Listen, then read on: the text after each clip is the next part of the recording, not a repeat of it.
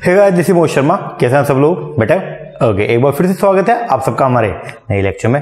Guys, आज की class के अंदर हम लोग जो है वो करने वाले हैं हमारे बैंकिंग का एक नया टॉपिक जिसका नाम है financial sector reform including the financial inclusion. तो हमारे टॉपिक के अंदर हमारा जो मेन जो कॉन्सेप्ट रहने वाला है आज के टॉपिक के अंदर, वो हम पढ़ने वाले हैं फाइनेंशियल इंक्लूजन के बारे में कि एक्चुअल के अंदर फाइनेंशियल इंक्लूजन क्या होता है। फाइनेंशियल सेक्टर की रिफॉर्म जो है वो चैप्टर नंबर 4 में, चैप्टर नंबर 5, चैप्टर नंबर 6 के अंदर बहुत सारे टॉपिक हम लोग ऑलरेडी कवर कर चुके हैं। ठीक है, तीनों के अंदर हमने थोड़ा थोड़ा टॉपिक पढ़े थे कि कैपिटल मार्केट में क्या रिफॉर्म्स हुए, ठीक है, फाइनेंशियल मार्केट्स के अंदर क्या क्या रिफॉर्म्स हुए थे, वो मेजॉरिटी टॉपिक हमने देख लिया था।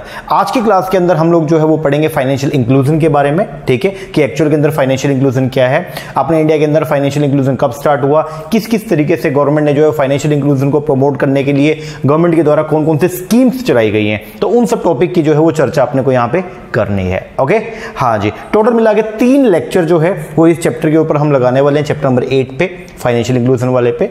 ओके, हाँ जी सर, तो आइए स्टार्ट करते हैं। लेक्चर को शुरू करने से पहले एक इन्फॉर्मेशन आपको मैं देना चाहूंगा। अगर आप लोग भी अपकमिंग दिसंबर के अंदर जो होने वाला एंटी नेट का एग्जाम उसका प्रिपरेशन कर रहे हैं, तो उसके लिए मैं आपको बताना चाहूंगा कि हम लोग ऑनलाइन बैच प्रोवाइड करवाते हैं एंटी नेट का, जिसके अंदर हम लोग पेपर नंबर 1 जो जनरल पेपर है प्लस में पेपर नंबर 2 कॉमर्स का, उसके हम जो है वो वीडियो लेक्चर, जैसे ये वीडियो लेक्चर है इसी तरीके से, प्लस में आपको सारा का सारा स्टडी मटेरियल हार्ड कॉपी में, जैसे अभी हम ये जो पढ़ेंगे, ठीक है, इसमें जो कंटेंट आपको देखने को मिलेगा वही सब हमारा स्टडी मटेरियल जो है कलर्ड बुक्स है हमारी, उसके अंदर हमने डाला हुआ है। जैसे अभी हम बैंकिंग पढ़ रहे हैं तो ये हमारी बैंकिंग की बुक है, ठीक है, इसके अंदर A to Z टॉपिक को हमने जो है वो क्या कवर किया हुआ है। तो स्टडी मेट भी मिलेगा, प्लस में वीडियो लेक्चर भी मिलेंगे, प्लस में रिवीजन के लिए रिवीजन की ऑडियो टेलीग्राम के ऊपर हमारे एक ग्रुप है उसके अंदर मिलेगा, और साथ में आपको प्रैक्टिस के लिए प्रैक्टिस MCQ हमारी mobile application M smart academy के नेम से जो है उसके ऊपर मिलेंगे। ठीक है, तो अगर आप भी हमारा बैच लेना चाहते हैं तो नीचे हमने नंबर दिया हुआ, इसके ऊपर कॉल करके या व्हाट्सएप करके आप इंक्वायरी कर सकते हैं।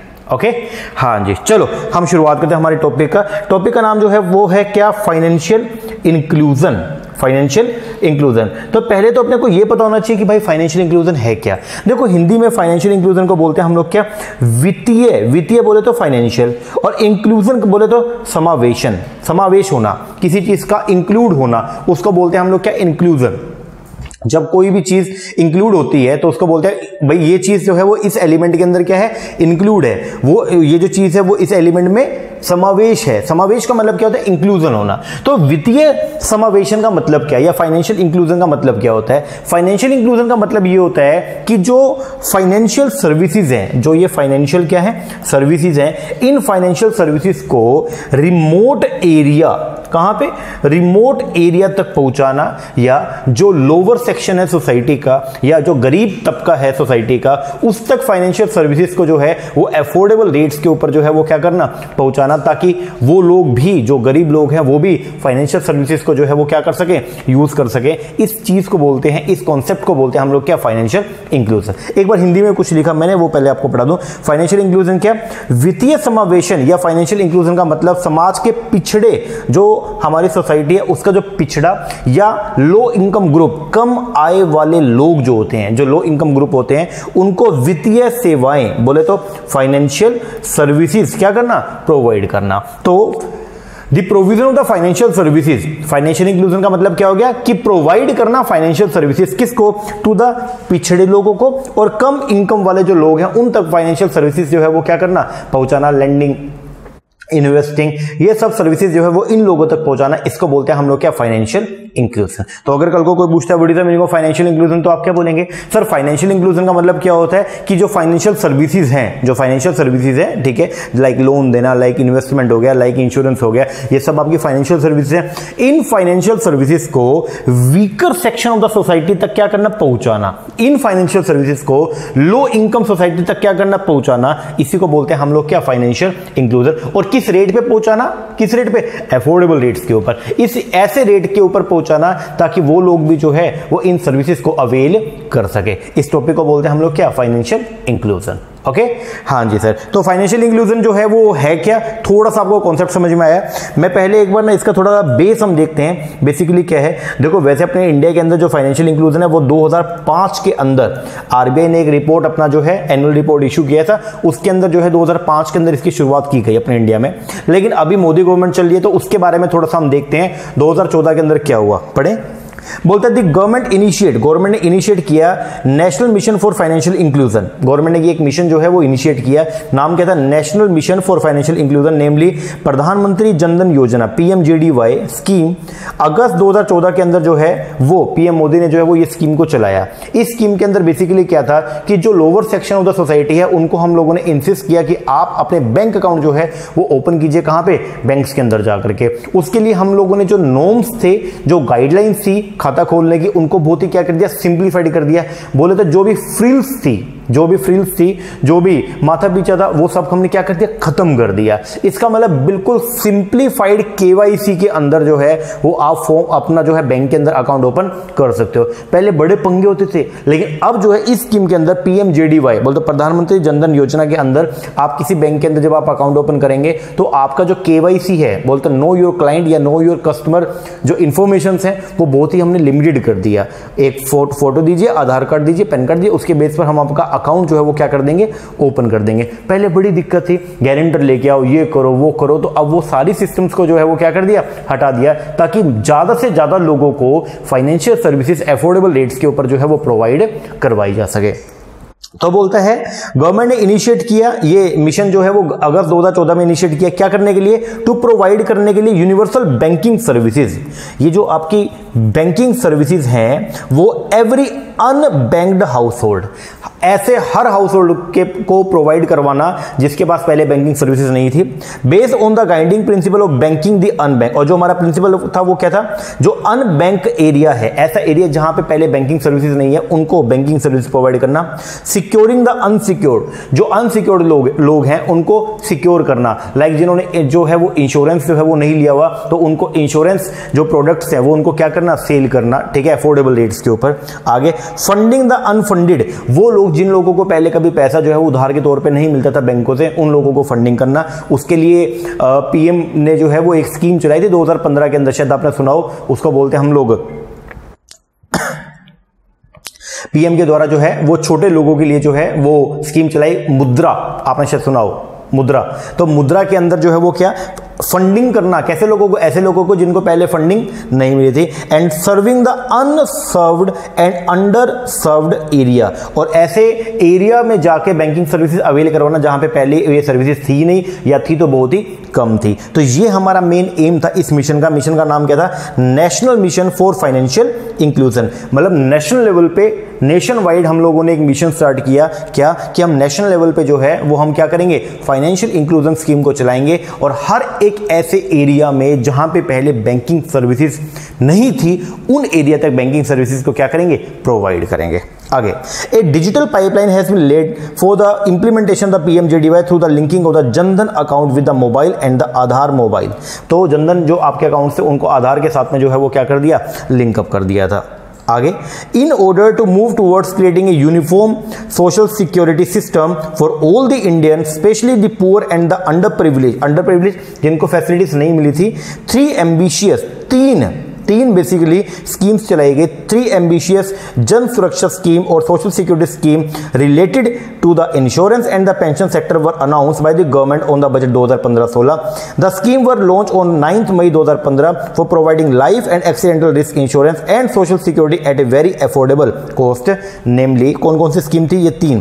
प्रधानमंत्री सुरक्षा बीमा योजना, बिल्कुल सस्ते रेट पर, बिल्कुल चीपर रेट के ऊपर जो है वो ये फैसिलिटी प्रोवाइड किया गया। दूसरा, प्रधानमंत्री जीवन ज्योति योजना और अटल पेंशन योजना। ये 3 स्कीम जो है वो लोगों को क्या देने के लिए, जन सुरक्षा मतलब आम जनता को सुरक्षा देने के लिए, उनको सिक्योरिटी प्रोवाइड करने के लिए, या सोशल सिक्योरिटी स्कीम जो है वो चलाई गई। तो अभी के लिए बस आप ये ध्यान रखिए, 3 स्कीम जो है बेसिकली गवर्नमेंट ने जो है वो क्या करी है, चलाई है। ठीक है, तो गवर्नमेंट ने क्या क्या इनिशिएटिव किया, बहुत सारे इनिशिएटिव अभी आगे पढ़ेंगे, लेकिन अभी के लिए बस ये ध्यान रखें क्या कि ऐसे एरिया जहां पे पहले बैंकिंग सर्विसेज जो है वो अवेल नहीं होती थी, उन लोगों तक बैंकिंग सर्विसेज को लेके जाना, that concept is known as the financial inclusion. चलो जी आगे बढ़ते हैं।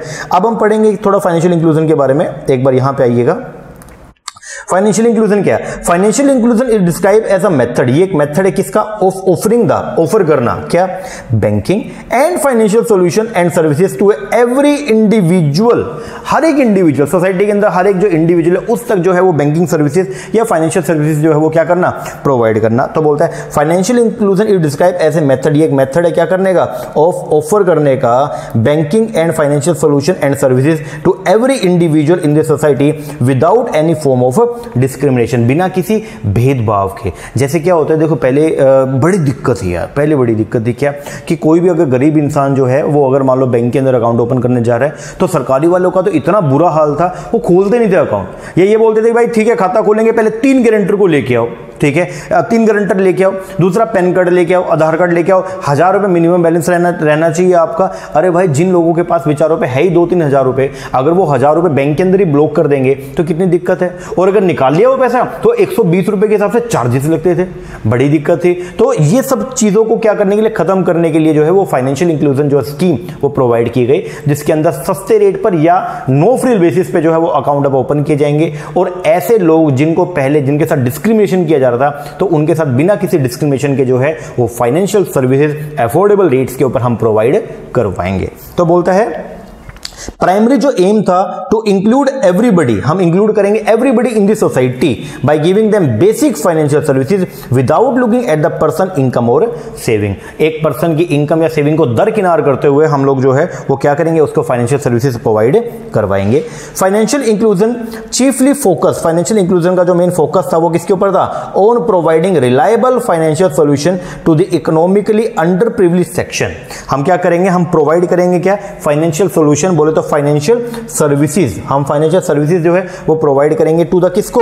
Economically under privileged section. Economically जो पैसे के तौर पे जो है वो क्या है? अंडर प्रिविलेज है, अंडर प्रिविलेज जिसको बेसिक फैसिलिटीज भी नहीं मिली है उन तक जो है वो हम फाइनेंशियल सर्विसेज प्रोवाइड करवाएंगे। आगे without having any unfair treatment, और उनके साथ बिना किसी अनफेयर ट्रीटमेंट के, मतलब इक्विटी मेंटेन करेंगे, चाहे अमीर हो चाहे गरीब हो सबको एक जैसी फाइनेंशियल सर्विसेज जो है हम प्रोवाइड करवाएंगे। It intend to provide financial solution without any sign of inequality. बोले तो इसका जो मेन मोटिव था, इसके जो इंटेंशन थी वो क्या थी कि हम प्रोवाइड करेंगे financial solution without any sign of inequality, बिना किसी इनइक्वालिटी के साइन के।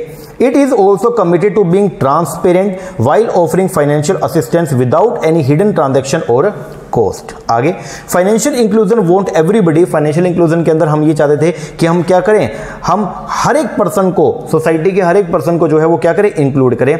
Want everybody in the society to be involved and participate in the financial management judicially.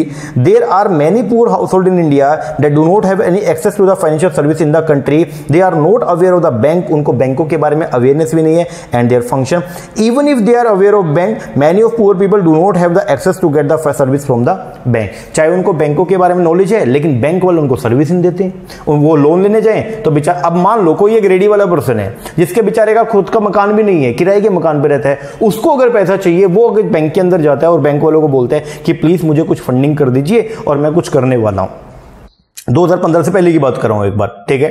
तो बैंक वाला क्या बोलेगा, ठीक है जी लोन दे देंगे, हमें कोई दिक्कत नहीं, हम लोन दे देंगे, लेकिन लोन तभी देंगे अगर आप उसके बदले में हमको क्या दोगे, सिक्योरिटी दोगे, कुछ ना कुछ चीजों को मोर्टगेज रखिए। अब वो रेडी वाला बोला भाई साहब मेरे पास तो ये रेडी है, रेडी रख लो मेरी मोर्टगेज के तौर पे, तो बैंक वाला क्या देगा क्या लोन? नहीं, लोन नहीं देगा। बैंक वाले की तो मजबूरी है ना, अब दिक्कत तो बैंक वाले की भी है। इसीलिए क्या हुआ, अमीर अमीर होते गया और गरीब गरीब होते गया। उसको ध्यान में रखते हुए ऐसे लेबरर जो लैंडलेस नेचर के थे, जिनके पास जमीन नहीं थी, या आर्टिशंस या शॉपकीपर, ठीक है, जो होकर्स हो गए, उन लोगों को फैसिलिटी देने के लिए जो है वो मुद्रा योजना जो है वो चलाएगी। और एक्चुअल के अंदर जो मुद्रा योजना है वो भी पार्ट है किसका, फाइनेंशियल इंक्लूजन का। तो मोटा मोटी सारी बात जो सिनेरियो हमने पढ़ा वो क्या निकल के क्या आया, उसका मतलब ये है कि फाइनेंशियल इंक्लूजन के अंदर हम बेसिकली क्या करते हैं, जो बैंकिंग सर्विसेज हैं या फाइनेंशियल सर्विसेज हैं उनको weaker section of the society तक क्या करना, प्रोवाइड करना एट ए चीपर रेट पे या फ्री में, ताकि उन लोगों को भी जो है वो फाइनेंशियल इंक्लूजन स्कीम के अंदर उनको लाया जाए, ठीक है, और उनको अफोर्डेबल रेट्स के ऊपर पर फाइनेंशियल सर्विसेज भी प्रोवाइड करवाई जाए, ताकि डेवलपमेंट उनका भी साथ साथ में हो जाए, इनइक्वालिटी बिल्कुल भी मेंटेन ना हो। चलो जी आगे बढ़ते हैं। क्या बोलता है, बोलता है दे में नोट मीट, जो ये बेचारे गरीब लोग थे वो बैंक का मिनिमम एलिजिबिलिटी क्राइटेरिया जो है वो मीट नहीं कर पाते थे, led by the banks, hence they are not be able to secure the bank service. Bank की बहुत सारी रिक्वायरमेंट है, लाइक मिनिमम इनकम, बैंक वाला बोलता है जी आपको लोन तभी मिलेगा अगर आपकी इतनी इतनी इनकम होगी, ठीक है। दूसरा मिनिमम क्रेडिट स्कोर, हम आपका जो है वो सिबिल चेक करेंगे। फिर एज क्राइटेरिया, आपकी एज क्या है। फिर minimum years of work experience, आपका ये हम चेक करेंगे। ए bank will provide a deposit और ए loan to N applicant only if he और शी मीट दीज क्राइटेरिया। तो बोलता है बैंक जो है वो प्रोवाइड करेगा कोई डिपॉजिट या लोन किसी एप्लीकेंट का अगर वो पर्सन जो है वो इन क्राइटेरिया को फुलफिल करता था। Many of the poor people में B unemployed without any being previously unemployment record due to the lack of education, lack of resources, lack of money, etc. These economically underprivileged people of the society may also not have proper document. इन बेचारों के पास proper document भी नहीं है। इनके पास आधार card, चलो वो तो अब खोल दिए, लेकिन आधार कार्ड से पहले की बात करो तो राशन कार्ड होना चाहिए। जो लोग ऐसे हैं जिनका कोई पक्का ठिकाना नहीं है, उन बेचारों पे राशन कार्ड ही नहीं है, ठीक है। तो ऐसे लोगों तक भी फाइनेंशियल सर्विसेज प्रोवाइड करवाई जाए, उसके लिए जो है वो ये स्कीम से वो स्टार्ट की गई फाइनेंशियल इंक्लूजन की। To provide to the bank for the verification identity और income. Every bank has certain mandatory document, her bank के कुछ मैंडेटरी डॉक्यूमेंट्स हैं जिसकी जरूरत होती है क्या करने के लिए, during a loan application process और during a bank account creation process. Many of these people do not have the knowledge about the importance of these document, they also do not have the access to apply for government sanction document. और उन लोगों को बेचारों को knowledge नहीं थी कि ये डॉक्यूमेंट भी होने चाहिए, जिनका जैसे काम चल रहा है। मान लो अगर आपको भी आपका आधार कार्ड के बिना काम चल रहा है तो आप क्यों बनवाओगे आधार कार्ड, नेचुरल बात है। हाँ जी, तो उन लोगों का काम चल रहा था, बैंक वाला लोन देता नहीं था, बैंक वाला बोलता था ये डॉक्यूमेंट्स हो, उन लोगों को लगता था ये डॉक्यूमेंट तो बन ही नहीं सकते हमारे, तो उन लोगों को ये डॉक्यूमेंट्स भी बनवाने का फैसिलिटी बेसिकली प्रोवाइड किया गया। बहुत सारे CSC सेंटर्स जो हैं वो खोले गए, उनके थ्रू उन लोगों को जो बेचारे जिनके बेसिक जो डॉक्यूमेंट्स जो चाहिए लोन लेने के लिए, अकाउंट ओपन करने के लिए, वो भी नहीं है, तो उन लोगों को वो डॉक्यूमेंट्स प्रोवाइड करवाने के लिए उनके डोर स्टेप पे बहुत सारे सेंटर्स जो हैं वो खोले गए हैं और गवर्नमेंट ने उनको ऑथराइज किया है। आगे बोलता है फाइनेंशियल इंक्लूजन का जो एम था वो क्या, कि हम एलिमिनेट करेंगे ये सब बैरियर्स को, जो पहले पेपर्स वाले बैरियर्स थे कि आपको अगर अकाउंट ओपन करना है तो ये सब पेपर लेके आना पड़ेगा, ठीक है, लोन चाहिए तो इतने सारे आपको जो है वो तामझाम इकट्ठा करना पड़ेगा, तो उन सब चीज को हमने क्या करना था यहाँ पे है एलिमिनेट करना था। तो फाइनेंशियल इंक्लूजन का जो मेन एम था वो क्या था कि हम एलिमिनेट करेंगे, खत्म करेंगे इन बैरियर्स को और प्रोवाइड करेंगे इकोनॉमिकली प्राइस्ड सस्ते रेट पर financial services to the less fortunate section of the society. जो लेस फॉर्चुनेट सेक्शन था, लेस फॉर्चुनेट जो बेचारे गरीब लोग हैं या जिनके बेचारों की किस्मत ही खराब है, जो लोग कुछ कर नहीं पा रहे हैं due to lack of resources, तो उन लोगों को फाइनेंशियल सर्विसेज हम लोगों ने प्रोवाइड करवानी थी, सो दैट ताकि they can be financially independent, ताकि वो भी फाइनेंशियली इंडिपेंडेंट हो सके विदाउट डिपेंडिंग ऑन चैरिटी और other means of getting funds that are not actually not sustainable. Financial inclusion also intend to spread awareness. Financial inclusion के अंदर हम लोग जो है हमारा मेन मोटिव ये भी था कि हम अवेयरनेस फैलाएंगे अबाउट फाइनेंशियल सर्विसेज के बारे में एंड फाइनेंशियल मैनेजमेंट के बारे में among the people of the society. Moreover, it want to develop formal and systematic credit avenue for the poor people. For several years, only the middle, बहुत सालों से जो है सिर्फ मिडिल और हाई क्लास के जो सोसाइटी के जो लोग थे वही सिर्फ फॉर्मल टाइप ऑफ क्रेडिट ले पाते थे, मतलब लोन जो है उन्हीं लोगों को मिलता था। Poor people were force to rely. अब पुअर पीपल को जब बैंकों से लोन नहीं मिलेगा तो नेचुरल बात है जब उसको पैसा चाहिए वो कहां जाएगा, वो बड़े बड़े जमींदारों के पास जाएंगे और जमींदार उनका शोषण करेंगे, वो उनसे हैवी जो है इंटरेस्ट चार्ज करेंगे, ठीक है, तो ये दिक्कत आ रही थी। तो बोलते poor people were force, poor people को फोर्स किया गया कि वो रिलाई करे किसके ऊपर, वो विश्वास करे फिर किस पे, only unorganised and informal form of credit पे। Many of them were uneducated, बहुत सारे जो पुअर पीपल है वो अनएजुकेटेड है and did not have the basic knowledge about the finance and hence they got cheated. और इसीलिए नॉलेज है नहीं तो नेचुरल बात है उनके साथ में क्या हो रहा था, चीटिंग हो रही थी। किससे, जो ग्रीडी और रिच पर्सन थे किसके, सोसाइटी के, वो हैवी इंटरेस्ट रेट के ऊपर जो है उनको फंडिंग करते थे।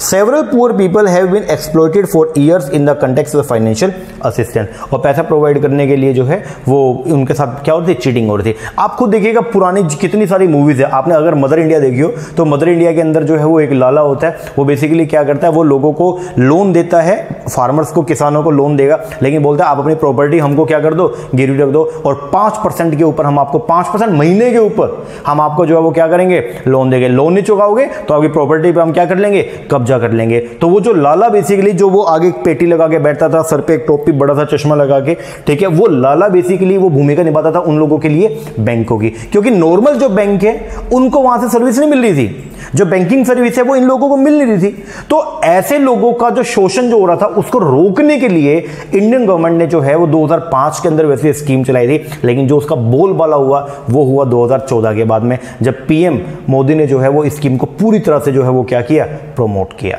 ओके हाँ जी। तो अगर कोई पूछे बताइए एक बार ब्रॉड एस्पेक्ट जो है फाइनेंशियल इंक्लूजन का, वो क्या कि ओनली ये नहीं कि बैंकिंग सर्विसेज, ना ओनली बैंकिंग सर्विस नहीं, सारी फाइनेंशियल सर्विसेज, फाइनेंशियल सर्विसेज को weaker section of the society तक क्या करना, प्रोवाइड करना, उनको वहां तक पहुंचाना एट ए अफोर्डेबल रेट या फ्री के अंदर, इसको बोलते हैं हम लोग क्या, फाइनेंशियल इंक्लूजन। क्या बोलेंगे, फाइनेंशियल इंक्लूजन। चलो जी आगे बढ़ते हैं। अब क्वेश्चन ये आया कि फाइनेंशियल इंक्लूजन स्कीम बताओ इंडिया के अंदर, तो बोलते हैं गवर्नमेंट ऑफ इंडिया ने इंट्रोड्यूस किया सेवरल, बहुत सारी जो है वो स्कीम्स चलाई हैं, किसके लिए, for the purpose of financial inclusion. The scheme intent to provide social security, ये स्कीम चलाई गई है क्या करने के लिए, इनका जो मेन मोटिव था, इंटेंशन थी, वो क्या थी कि हम सोशल सिक्योरिटी देंगे to the less fortunate section of the society. After a lot of planning and research by the several financial expert and policy maker, government ने लॉन्च किया scheme keeping financial inclusion in the mind. This scheme have been launch over different year. अब ये कौन कौन scheme है, तो मैंने नाम यहां पे लिखे हुए हैं, आपको थोड़ा सा इनको क्लेमिंग करके जाना पड़ेगा कि कौन कौन सी ऐसी स्कीम है जो फाइनेंशियल इंक्लूजन के अंतर्गत जो है वो चलाई गई है गवर्नमेंट के द्वारा। तो वो है आपका प्रधानमंत्री जनधन योजना, अटल पेंशन योजना, प्रधानमंत्री वय Vandana Yojana, stand up India scheme, प्रधानमंत्री मुद्रा योजना, जो अभी मैं बात कर रहा था, जिसके अंदर आपको विदाउट कोलेट्रल, बिना किसी सिक्योरिटी के लोन मिलता है। आगे प्रधानमंत्री सुरक्षा बीमा योजना, सुकन्या समृद्धि योजना, जीवन सुरक्षा बंधन योजना, credit enhancement guarantee scheme for the schedule caste, venture capital fund for schedule caste under the social sector initiative, ये वरिष्ठ पेंशन बीमा योजना, ये सब स्कीम जो है वो फाइनेंशियल इंक्लूजन के लिए इंडियन गवर्नमेंट ने जो है वो कंट्री के अंदर चलाई है। आगे अब बोलते हैं ऑब्जेक्टिव क्या है, आखिर क्यों किया जा रहा है फाइनेंशियल इंक्लूजन। सबसे पहला, financial inclusion intend to help the people, लोगों को मदद करने के लिए, to secure the financial services and product at the economical price, लोगों को इकोनॉमिकल प्राइस पे सस्ते रेट पर, चीपर रेट के ऊपर फाइनेंशियल सर्विसेज प्रोवाइड करवाने के लिए हम लोगों ने फाइनेंशियल इंक्लूजन को स्टार्ट किया। पहला लाइक आपका डिपॉजिट हो गया, फंड ट्रांसफर हो गया, ये सब सर्विसेज के लिए। दूसरा, इट एम, इसका जो मेन एम था वो क्या, to establish proper financial institution को डेवलप करना, to cater to the need of the poor people, जो गरीब लोग हैं उन लोगों की नीड को सेटिस्फाई करने के लिए जो है वो अलग अलग फाइनेंशियल इंस्टीट्यूशंस को डेवलप करना, जिनका मेन मोटिव ये रहेगा कि वो जो अंडर प्रिविलेज लोग हैं उन लोगों को जो है वो फाइनेंशियल सर्विसेज प्रोवाइड करवाएंगे, उसके लिए जो है वो ये चलाया गया। जैसे आपने सुना होगा आरआरबीस, बहुत सारे रीजनल रूरल बैंक खोले गए, एक्चुअल के अंदर उनका मोटिव कहीं ना यही था कि ऐसे लोग जिन तक पहले बैंकिंग सर्विसेज प्रोवाइड नहीं करवाई जा रही है उन लोगों तक बैंकिंग सर्विसेज को प्रोवाइड करवाना है। नाम बोलने में तो यह है कि regional rural banks, rural area के अंदर आपने खोल दिया जनरली एग्रीकल्चर पर्पस के लिए, मान लो एग्रीकल्चर लोन प्रोवाइड करेंगे, बट अल्टीमेट मोटिव कहीं ना कहीं वही था उनका भी। आगे, ये जो इंस्टीट्यूशन होंगे should have clear cut regulation and should maintain high standard that our existence in the financial industry. आगे, फाइनेंशियल इंक्लूजन का जो एम था वो क्या, तो build and maintain financial sustainability, financial sustainability को बिल्डअप करके चलना। सस्टेनेबिलिटी मतलब फाइनेंशियल जो हेल्प है वो आगे तक लोगों को मिलती रहे, यूं ना हो कि बस कुछ ही लोगों को मिला और फिर खत्म, ऐसा नहीं, आगे तक लोगों को मिलते रहे, उस चीज के लिए फाइनेंशियल इंक्लूजन स्कीम को जो है वो रन किया गया। तो बोलते हैं फाइनेंशियल इंक्लूजन का जो एम है वो क्या, टू बिल्ड करेंगे, बनाएंगे और मेंटेन करके चलेंगे फाइनेंशियल सस्टेनेबिलिटी, सो दैट ताकि जो लेस फॉर्चुनेट पीपल्स है, जिन लोगों को, बेचारों को, जो बेचारे लोग के, बेचारे टाइप के जो लोग हैं जिनको बेसिक फैसिलिटी नहीं मिल पा रही है, फाइनेंशियल फैसिलिटीज, तो have a certainty of fund, उनको फंड्स की सर्टेनिटी हो विच दे स्ट्रगल टू हैव। आगे, financial inclusion also intend, financial inclusion किया गया किसके लिए, to the numbers, to have the numbers institution that offer affordable financial assistance so that there is sufficient competition so that the client have a lot of option to choose from. बहुत सारे अलग अलग institutions को open करना ताकि client जो है, जो लोन लेने के लिए, जिसको लोन चाहिए, कोई फाइनेंशियल सर्विस जिसको अफोर्ड कर मतलब चाहिए, ठीक है, तो वो उसके पास ऑप्शंस हो, वो उनमें से किसी भी एक को जो है वो क्या सिलेक्ट कर पाए। आगे, There are traditional banking option in the market. However, the number of institutions that offer the inexpensive financial product and service is very minimum. लेकिन वो अभी तक बहुत ही क्या मिनिमम है. लेकिन हमारा जो मेन उद्देश्य है फाइनेंशियल इंक्लूजन के लिए वो क्या कि ऐसे बहुत सारे इंस्टीट्यूशन को क्या करना, डेवलप करना. आगे financial inclusion intend to increase the awareness. Financial inclusion के अंदर हम लोग, हमारा मेन मोटिव ये भी है कि हम क्या करेंगे, इंक्रीज करेंगे अवेयरनेस. किसके बारे में, about the benefit of the financial services among the economically under privileged section of the society. आगे प्रोसेस जो है फाइनेंशियल इंक्लूजन का वो वर्क करता है towards creating a financial product that are sustainable for the less fortunate people of the society. आगे financial inclusion intend to improve the financial literacy. Improve करेंगे financial literacy, लोगों के बीच में जो है वो फाइनेंशियल लिटरेसी को लेके आना, फाइनेंशियल अवेयरनेस को सोसाइटी के अंदर लेके आना, वो भी एक्चुअल में पार्ट है किसका, फाइनेंशियल इंक्लूजन का. ताकि लोगों को फाइनेंशियल प्रोडक्ट के बारे में नॉलेज हो, उनको पता चले कि भाई ये सब स्कीम भी आपके लिए है. क्योंकि बहुत सारी स्कीम्स आती है गवर्नमेंट की तरफ से, but due to the lack of awareness लोगों को पता ही नहीं चल पाता है कि वो स्कीम उनके वेलफेयर के लिए आई है और वो स्कीम चली जाती है. तो बैंक के जो लोग हैं वो आपस में गपला गुपला करके या वो ऐसे लोगों को स्कीम प्रोवाइड कर देते हैं जिनको एक्चुअल में नीड नहीं होती है. तो ये बड़ी दिक्कत आ रही है. तो फाइनेंशियल इंक्लूजन लेके आया गया जिसके अंदर हम क्या करेंगे, फाइनेंशियल लिटरेसी मेंटेन करेंगे. ठीक है, लिटरेसी मतलब लोगों के बीच में फाइनेंशियल जो प्रोडक्ट्स हैं जो गवर्नमेंट प्रोवाइड करवा रही है अपने इंस्टीट्यूशंस के द्वारा, तो उनके लिए अवेयरनेस हम मार्केट के अंदर क्या करेंगे, क्रिएट करेंगे.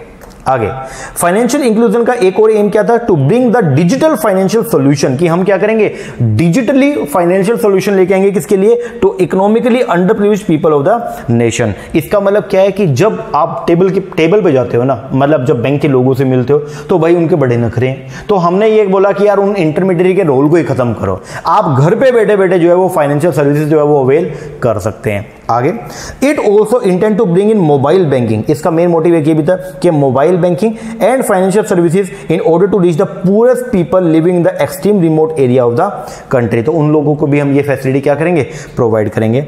इट एम्स, इसका एक मोटिव ये भी था to provide a tailor made. कुछ होते हैं जो एक स्टैंडर्ड की स्कीम्स होती हैं, ठीक है, कुछ तो स्टैंडर्ड स्कीम्स होती है, उसके लिए स्टैंडर्ड टर्म एंड कंडीशन है वो आपको फॉलो करनी होती है. लेकिन क्या है, कुछ गरीब लोग हैं यार, वो बेचारे वो स्टैंडर्ड जो टर्म्स एंड कंडीशन है वो पूरी नहीं कर पाएंगे. तो हमने ये बोला कि आप एक काम करो, बैंकों को बोला कि तुम टेलर्ड मेड स्कीम बनाओ.